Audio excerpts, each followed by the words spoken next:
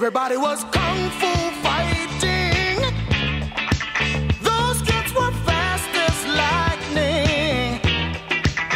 In fact, it was a little bit frightening, but they fought with expert timing.